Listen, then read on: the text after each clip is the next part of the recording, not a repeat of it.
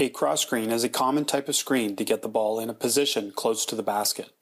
A cross screen's effectiveness can be improved by having the cutter read the possibility of a skip pass prior to their use of the cross screen. This counter to a cross screen is to hold a position on the weak side of the floor if the defender covering the cross screen cheats to the ball side. This cheat by the defender opens up the possibility of a skip pass direct to the player cutting off the cross screen.